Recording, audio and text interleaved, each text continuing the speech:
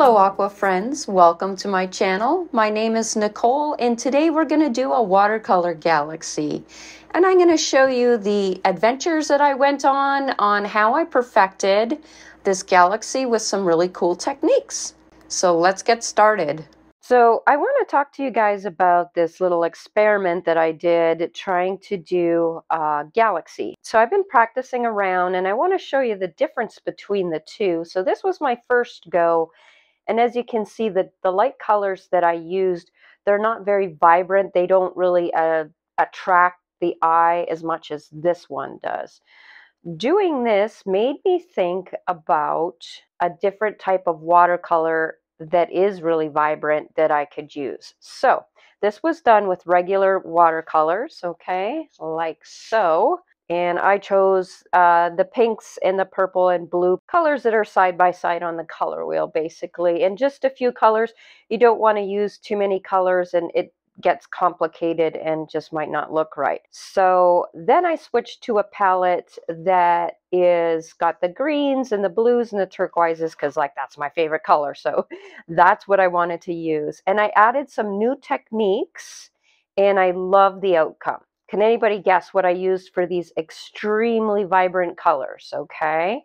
Da, da, da. I used these liquid watercolors, Ecoline, and they were very reasonable in price. And so I got two of these. One is like some neutral colors, blacks and grays, browns, and then pretty much I have some primaries here. So for this, I used the green, the yellow, and the blue, okay? And I started off just kind of playing around with getting a vibrant background because I knew that there just wasn't enough contrast in this one. I really like the way this came out. So along with the nice vibrant background, when I started adding in my darker colors, I did use the Peruvian blue mixed with some indigo blue to get a really nice dark color. And then notice these very faint splotches. That is controlled blooms that I did by flicking water onto the watercolor. And so then you get a lot more of a depth in this galaxy, I think. And I further lifted out some spots that I wanted to highlight. And I also splattered the blue along with the white. So I have little different speckles of color in here. And for the bigger stars, I just used the end of a brush in order to get these bigger dots.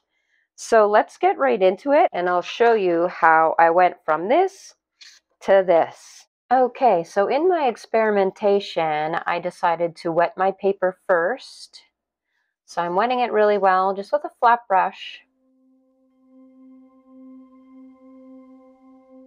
So I planned on pouring the colors onto my paper and then moving the paper around so that they kind of mingle together. Well, this just produced one solid color, but that's okay because I'm using the three colors.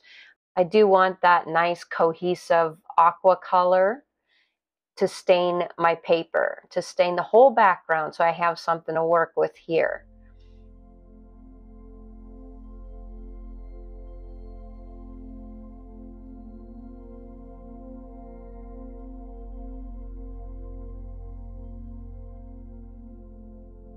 But when you come back in and you start to drop in, and I'm just using a little pipette that you could buy. They're really cheap. I just got mine on Amazon.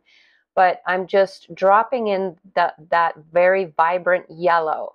And then slowly kind of like moving around on my paper just to see what it does. You let your paper dry a little bit and then just continue dropping in those colors individually and kind of see what you get. So there's no rhyme or reason. I'm trying to go in a spirally fashion or lots of curves, trying to mimic a galaxy. And my paper is saturated. As you can see, I'm making a big mess. It's just very, very full of water. And I don't like what's happening here. So it's so wet that it's pooling into these rivets, and I don't want that. So I'm taking my paper towel and I'm just soaking up all of that extra moisture.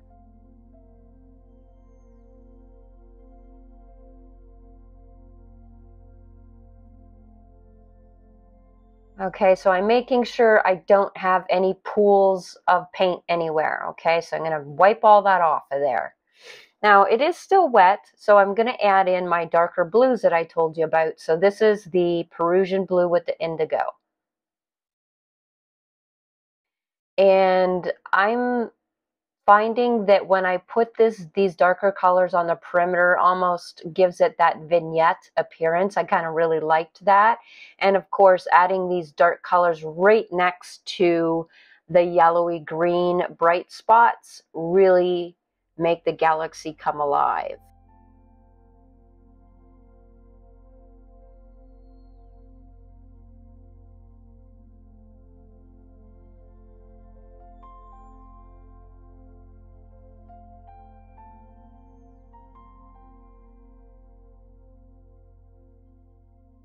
So I just started this off as an experimentation, and then I just loved the results. And I thought, well, I'm just going to share with you my adventures in watercolor, and you can see how I play around with things. I did one thing, I didn't like how it worked out. So your watercolor is always a problem-solving media, and it's so much fun because you get to think in layers, and you think, okay, well, I didn't like that color, so what can I use now, you know? So here I'm sprinkling the blues. I thought it would be nice to have a little bit of sparkles of the blue as well because, you know, interstellar dust is not just the white. And here I am sprinkling the water onto the paper. Everything is still wet, so notice all these beautiful blooms that it's making. So now I'm going to let that whole thing dry. And this is where I decided to lift up some areas that are naturally in the areas where the blooms happened. And I'm using a magic eraser with some tweezers, just a little piece of a magic erasers to further lift that paint. So it does look like little sparkling areas, little sparkling stars. And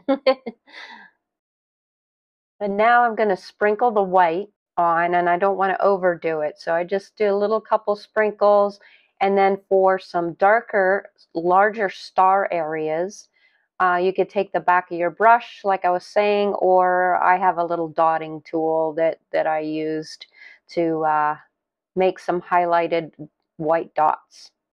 So guys, that's really how simple this project is. Let me know what you think about this in the comments below if you're going to give it a try.